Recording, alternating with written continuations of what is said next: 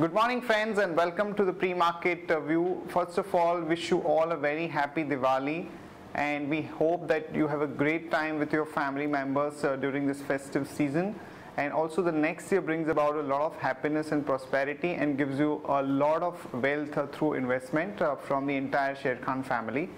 Talking about the global markets, friends, we had some weakness in the US markets. Dow was down almost about 0.5%. And even Nasdaq was down about 0.25%.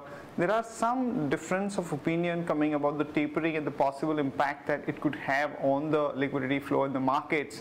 So, which is what is visible in the way the markets are behaving.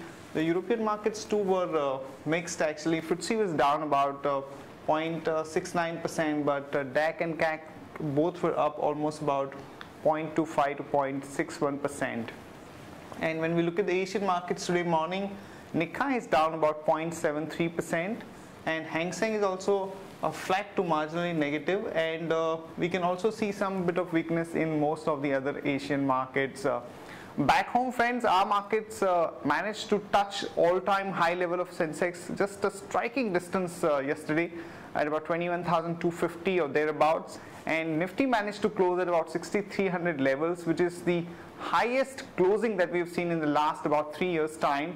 So during Diwali time we are close to all-time high, so people are in a celebration mode, but the fact of the matter is that the broader participation in the market is clearly missing this time around compared to what we had seen earlier in 2008. In terms of flows, friends, FIs were net buyers in the cash market to the tune of about 1850 crore. The domestic institutions were sellers to the tune of about 560 odd crore, and in the index futures the FIs were buyers to the tune of almost about 550 to about 600 crore. So it remains to be seen whether we are able to sustain this rally over the next few days as we have more cues, both local and global, or we get some kind of a correction. That we'll be able to find out over the next few days. On that note, let me invite Sadhana to take us through important F&O cues, the rollover data, and possible ideas that we can have on the F&O side. Good morning friends, let's have a view on derivatives. After positive sentiments from Indian as well as overseas markets, yesterday expiry turned to be very remarkable expiry for the Indian equity markets, as markets were near all-time high and crossed the level of 6,300 levels and conclude the session with a gain of 0.49%. In this period, we have seen that Nifty futures November series started with 2.44 crore shares in Nifty futures as compared to 1.89 crore shares last month, and PCR is at 1, which is also a good sign for the market. If we talk about rollover activity, market-wide rollover activity as well as Nifty rollover is comparatively high as compared to last 3 months and 6 months average. And on the options front, 6,200 and 6,100 put option started with around 28 lakh shares in open interest, and 6,300, 6,400 call option started with almost 25 lakh shares in open interest. So we may see market may trade in this range, but if we look at the current market scenario and momentum, we feel 6,100 might act as a good support on closing basis, and 6,500 can be targeted for the month. And monthly settled break-even point is 6,062 on lower side and 6,538 on higher side. From intraday perspective, one can go long on NTPC with a stop loss of 147.85. Thank you and happy Diwali. Here are the important news and events that we are tracking today. First of all, the companies that will be announcing numbers. Kansai Nerolac Paints, we are looking at a net profit of about 52 crore for this quarter. Berger Paints, we are looking at a net profit of about 57.5 crore for Q2, and Motherson Sumi Systems, we are looking at a net profit of about 182 crore. The auto numbers for the month of September are going to be out. No major action likely. We are looking at a YOY degrowth of about 3 to almost about 9% for the two-wheeler majors like Bajaj Auto. Only Hero MotoCorp could report almost about 8.7% kind of a YOY growth.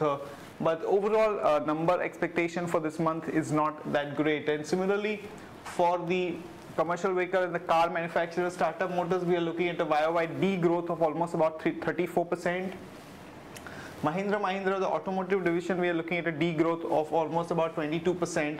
However, the tractor division is likely to report a growth of almost about 14%. Similarly, for Maruti, we are looking at a net growth of almost about 4.6% to about 1,07,000 units So overall, it's going to be muted. The notable exception being the tractor division of Mahindra & Mahindra, and to some extent the three-wheeler division of TVS Motors, and of course Hero MotoCorp.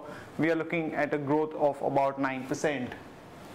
The post closing of the markets yesterday, the infrastructure growth number, the core growth number came out, and that was at much higher level of about 8% for the month of September, which is definitely a bit of a positive, and this is led essentially by coal, electricity and cement units, and also petrol prices have been cut by about 1.15 per litre, and the diesel prices have been hiked by about 50 paise per litre. This is definitely a bit of a positive for the markets. Mr. Jignesh Shah has resigned from the board of MCX. Remember friends, there has been a big controversy which is going around NSCL, and there are also issues with respect to fit and proper status of the MCX board. So with this resignation, one can expect some up move in the MCX stocks over the next few days. And in corporate specific development, Birla Corp, which is a flagship company of MP Birla Group, would invest about 950 crore to set up new units in 4 states like Madhya Pradesh, Bihar and Uttar Pradesh, which would add the capacity of about 4.5 million tons. ITC is looking at entering the ready-to-drink fruit juices segment, and they are going to acquire a Bangalore-based company, Balan Natural Food Limited. Coming to the ideas, friends, Sesa Sterlite came out with exceptionally good set of numbers yesterday, and the net profit was about 2394 crore versus the expectations of almost about 1640 crore. So big positive surprise there. So one can go long there with the stop loss of 197 and a target of about 208 to about 212. HCL Technology, some positive news as the company has got the incremental FI limit. So that's a big positive. From 30%, the FI limit has gone up to almost about 49%. So one can go long there with a stop loss of 1073 and a target of about 1028 to about 1149. IDFC came out with a good set of numbers. The numbers were more or less in line with market expectations. So one can go long there with a stop loss of 104 and a target of about 109 to about 111. And Tata Motors DVR, the FI limit again has been increased from 61% to about 75%. This is only for the DVR, not for the Tata Motor normal equity share. So one can go long on the Tata Motor DVR with a stop loss of 190 and a target of about 200 to 204. That's it from all of us, friends. For Diwali, we have also rolled out a basket of investment ideas, and this you can see in the other section on the YouTube as well as on the Sharekhan website, where we have shortlisted the fundamentally sound stocks for investment with the 12 months kind of a horizon. That's it from all of us. Again, friends, have a great time and a great year ahead.